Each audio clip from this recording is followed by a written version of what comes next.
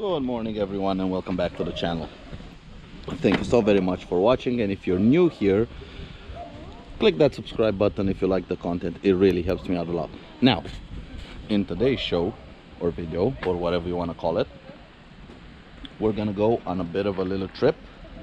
It's Sunday, the weather is beautiful outside, and I'm gonna go visit my parents in the countryside to get some fruit, some vegetables, stuff they've grown in the backyard.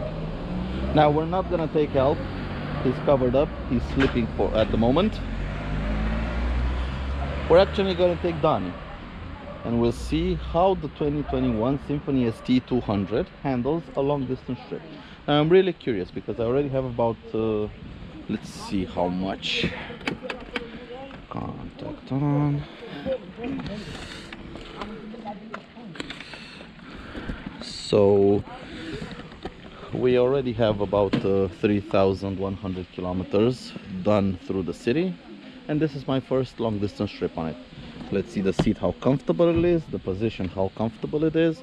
I don't have a windscreen on him yet. Would have loved to. It's coming in a couple of weeks. I'll have a video probably on mounting it, and the full review will be coming at 5,000 kilometers. So stick around for that if you're interested in the Symphony ST.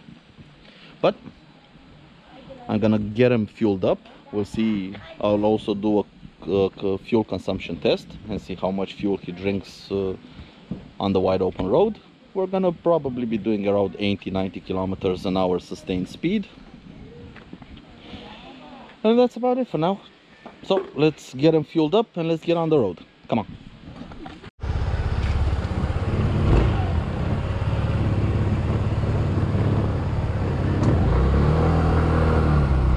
Alrighty.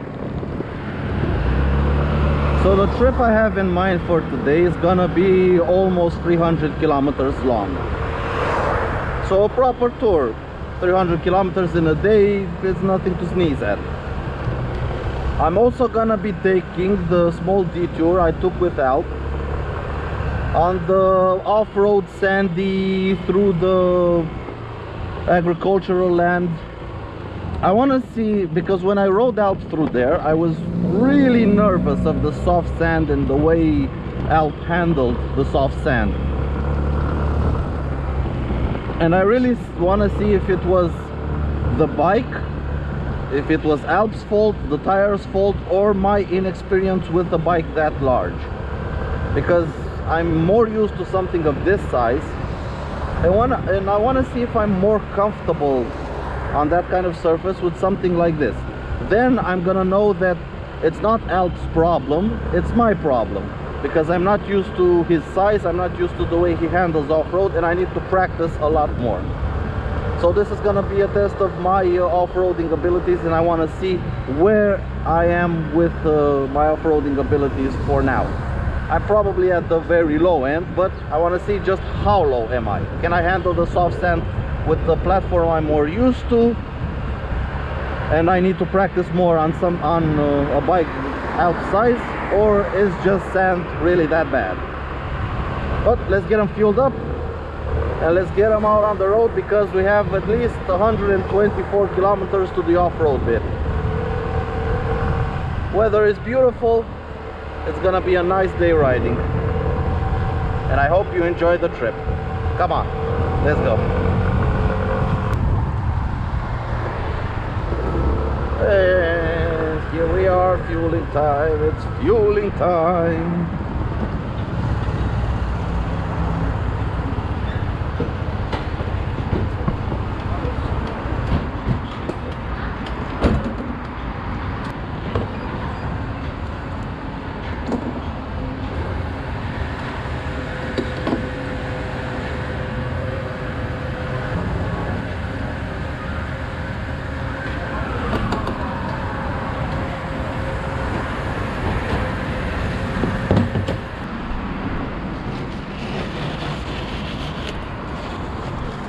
It's so hard not to make a mess.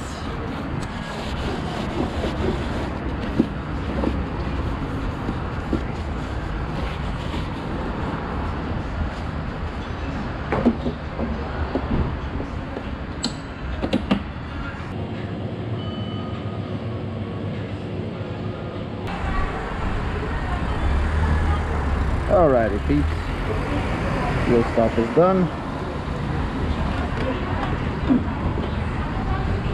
Fuel tank of gas. Trip meter reset. We'll see what the fuel usage looks like. I'm expecting somewhere around 2.5. I've been getting between 3 and 3.5 in the city. I'm expecting about 2.5 on the open road. But we'll see. I'm real curious to see how much fuel he drinks on the open road. But let's get out of the city first.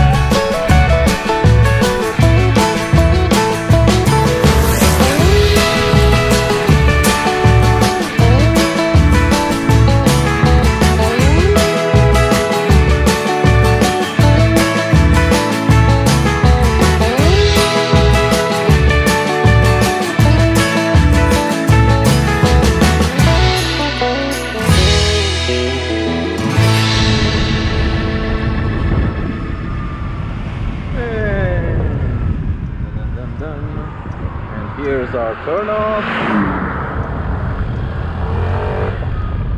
No train.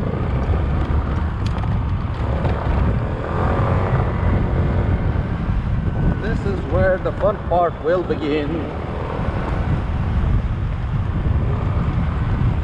Now, since I rode out down here, I now know that we have this gravel section, we have some concrete slabs section, and then about 5 or 6 kilometers of dirt road, sand road, something like that. And I want to see the difference between riding Alp down that sandy bit and riding Donny. I'm really curious to see the difference, and if I'm better on Donny, because I'm used to such a platform. Alp is still new to me.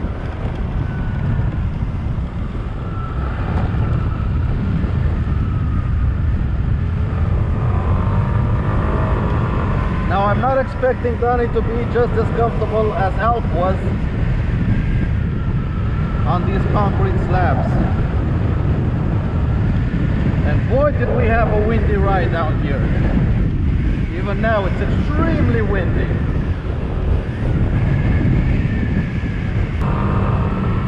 Yep, just as I suspected.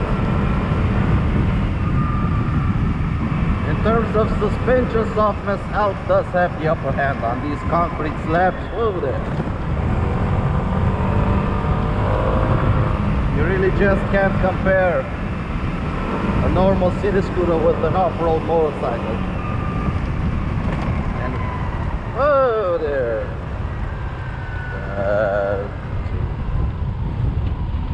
You could have waited, you know.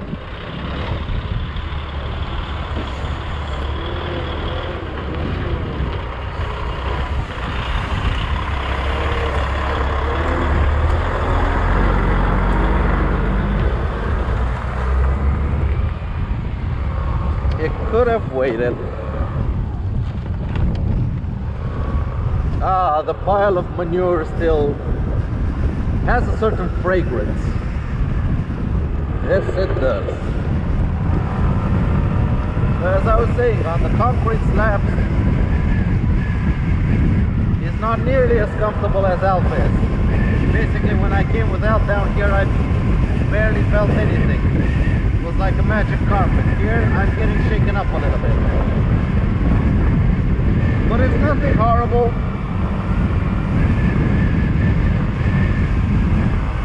For the moment, this handling is just fine.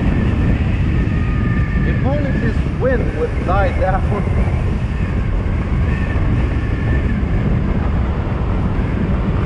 Few more kilometers to go and we're at the sand. We'll see how that goes. And this is where the dirt section starts. Oh boy. Still just as sandy. You know what? Yep. I think Alp wasn't the problem. I'm the problem. It's still just as wallowy, but I'm more comfortable on something like this scooter.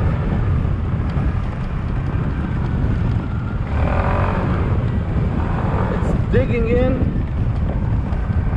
just as Alp was.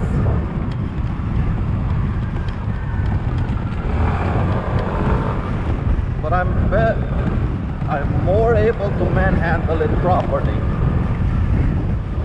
So yeah, I guess Alp wasn't the problem, I was. Now let's have some fun on this dirt road. Although I do miss Alp suspension. Oh boy. Oh boy.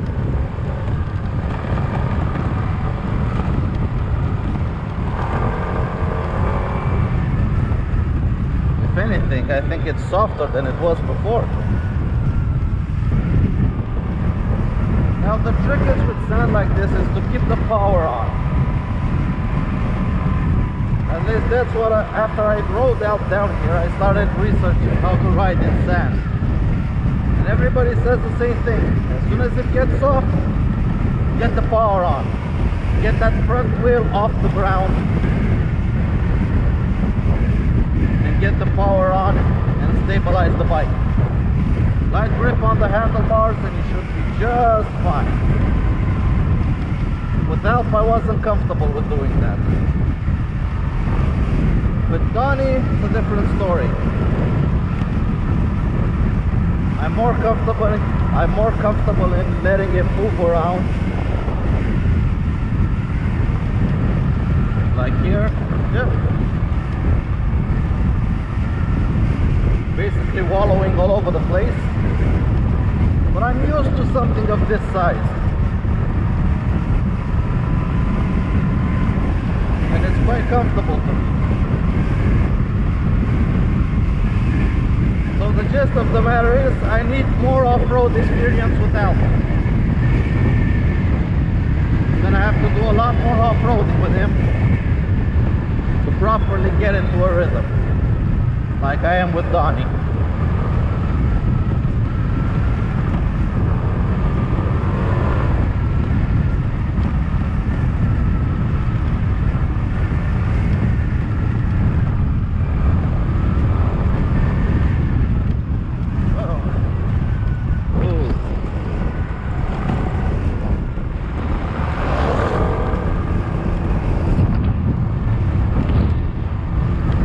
Just how soft the sand was by the way it was being kicked up by the car.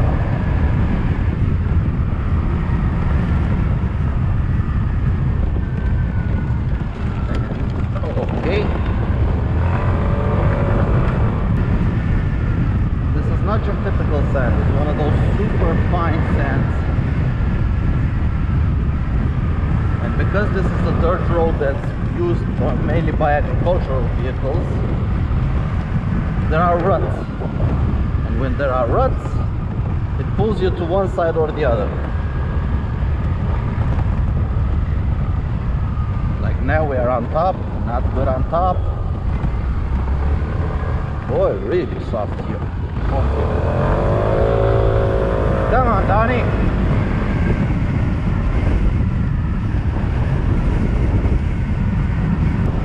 Now in terms of comfort, we have 140 kilometers done. I can say it's perfectly fine. What I'm not too happy with is that we only have, after 140 kilometers, we only have 2 bars of fuel left out of 5. That's in line with the same fuel usage as it is in the city. Now we'll see the exact fuel consumption when we fill it up again. And we did have a very strong headwind on the way down here. But I don't know. I think it's still gonna be about 3 liters per 100 kilometers. Maybe if I rode slower, I did ride at about 80-90 kilometers constantly. So maybe at a slower speed and with no headwind, you could get it down below 3. But at the moment, I don't think I'll be managing below 3. So comfort good, fuel consumption good, but could have been better. I think maybe the 125 is a little bit more economical on long distance trips.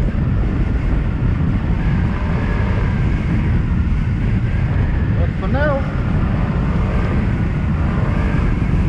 I'm enjoying my off-roading with Donnie.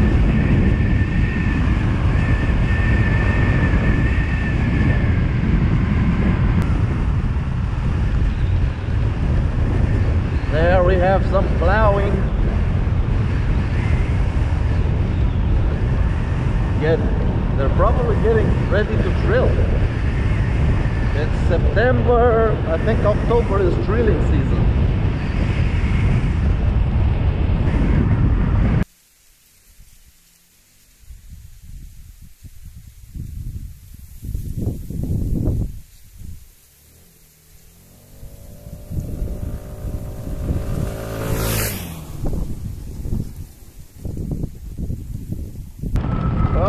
Almost there. You know what? Let me just show you a bit. Yeah, oh boy. Let me just show you what I have to deal with, because people might not understand what kind of sand this is.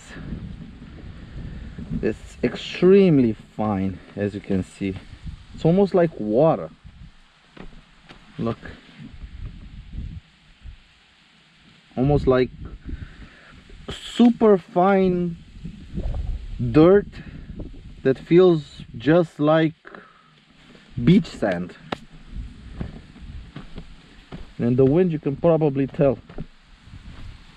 And this thing is extremely slippery and deep. Got Daniel dirty. No matter. He was due for a wash anyway on Monday.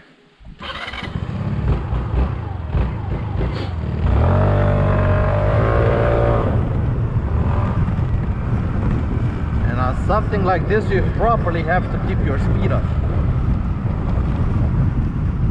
and have a light touch on the handlebars. This was horrible without, because I was not used to the way he handles. With Donnie, it's actually quite fun, because I'm more used to the platform. I know when I'm reaching the limits, like here, really deep sand.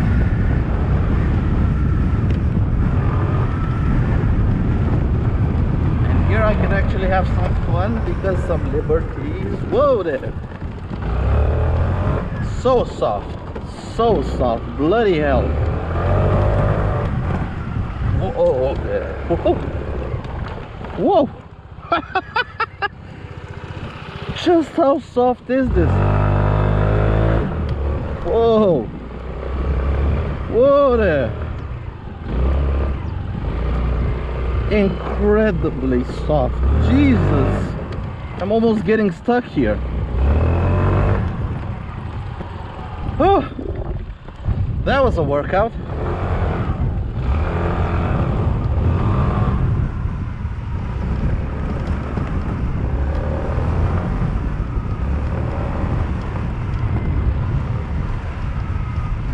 Definitely need sand tires.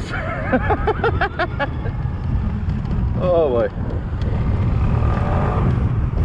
Alright, I'll catch you guys on the return leg after I pack everything, and we'll be back on the road going home. Whoop, whoop. Come on, Johnny. Woohoo!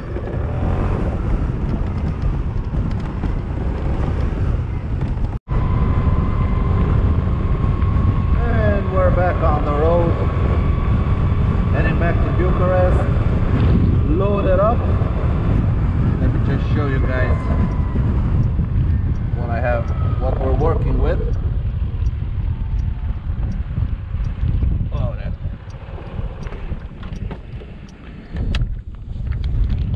So the top box is full, under seat storage is full. We have a bag here and a bag there. Pretty packed up.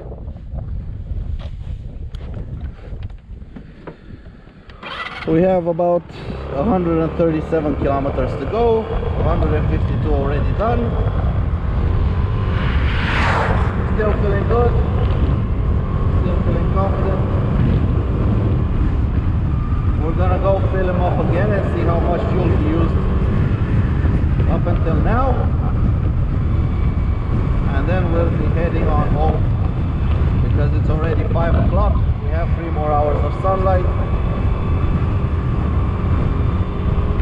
The return leg should be around 2 hours, so I should have plenty of sunlight left, and we'll see how it goes. But let's get some fuel in it for now.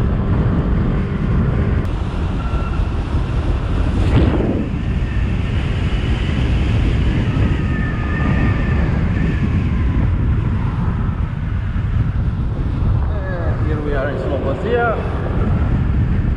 Fill up, and we're gonna head back home.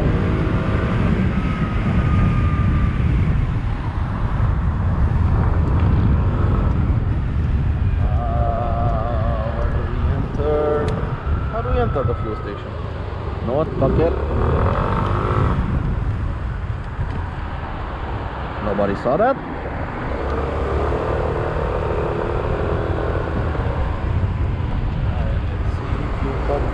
Fuel pump. Holy milk.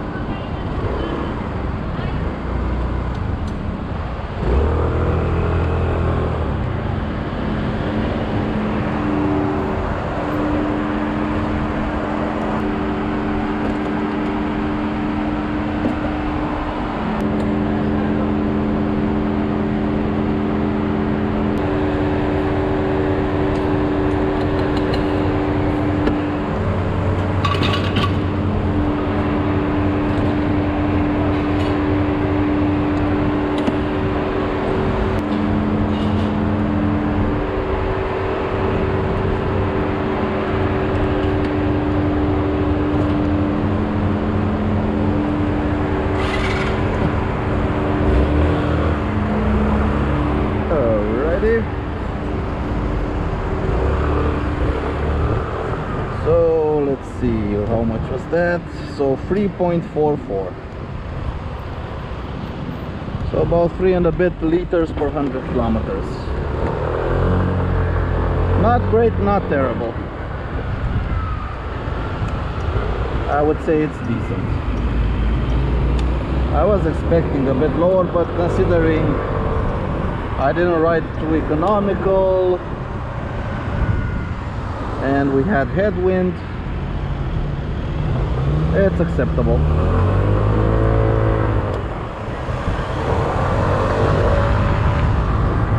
Now back on the road, let's head home. I'll catch you guys talk about this trip and how it was. Was it fun? Was it comfortable? We'll go into more detail. See you in a bit. The advantages of being on two wheels, especially trying to enter a congested capital city on a Sunday evening after a nice road trip.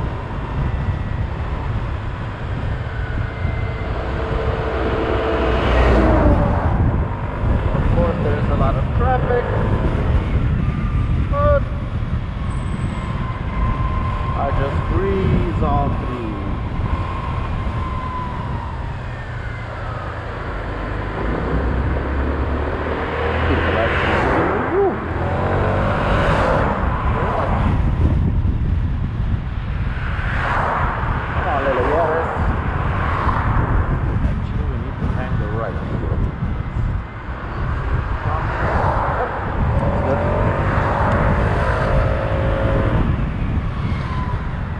Take the less traveled path.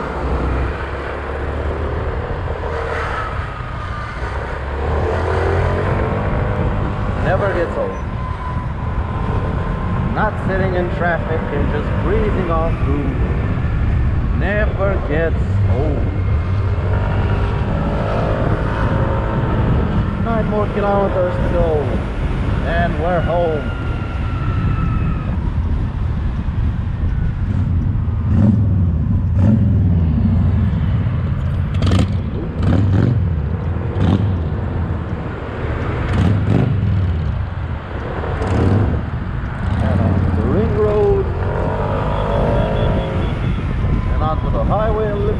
And we're home.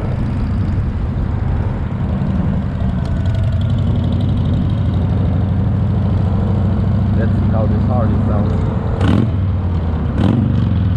That's nice.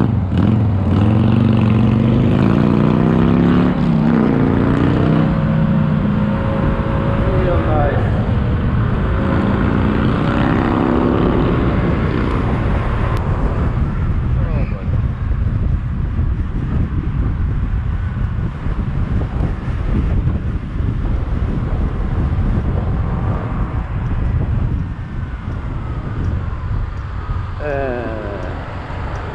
Home, sweet home.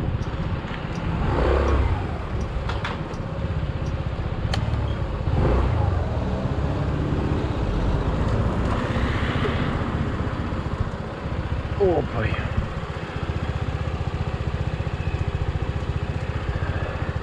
So how much is that? How long was that? So 3,404. We left at 109. That's 295 kilometers. This does it.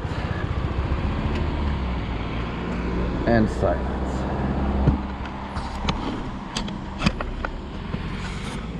So a little recap. How was it? 295 kilometers on the Symphony ST, a day's riding. Well, not bad. I don't have any backaches. My legs are not cramped. Pretty good. Now, I am used to this platform. I've done tens of thousands of kilometers on the old ST, on this sense, and 3,000 on this ST. I'm used to the riding position, I'm used to its size, I'm used to its weight. So for me, considering I had my legs here for the returning 140 kilometers, because as you can see, there was a bag where I was supposed to keep my legs, and I had this bag pushing on my back. All in all, pretty comfortable. Would I prefer it on long distance compared to Alp over here? Well, no. If you have something like this, it's better for long distance. But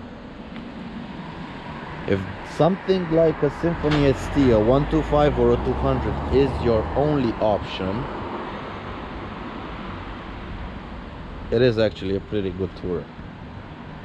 80 to 90 kilometers an hour cruising speed. I wasn't impressed too much with the fuel consumption. around 3 liters, 3 and a bit liters per 100 kilometers. It's not bad. I was hoping maybe in the 2.5, but maybe when it's a bit warmer and when there isn't any headwind. But for now, it was good. 3.3, 3.4 liters per 100 kilometers. That's a good, that's a decent fuel consumption, considering I rode at about constant 90-95 kilometers an hour. Maybe at 70 or 80 it would be more economical, but I didn't want to spend all day on the road. Plus, it feels real good at 90. Real stable, real nice. If I would have had a windscreen, it would have a lot better wind protection.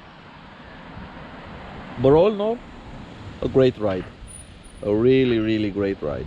And the off-road part, well, that just goes to show I need more seat time off-roading on Alp, because I was more comfortable through the sand on this than I was on Alp, and Alp is a lot more capable on the off-road.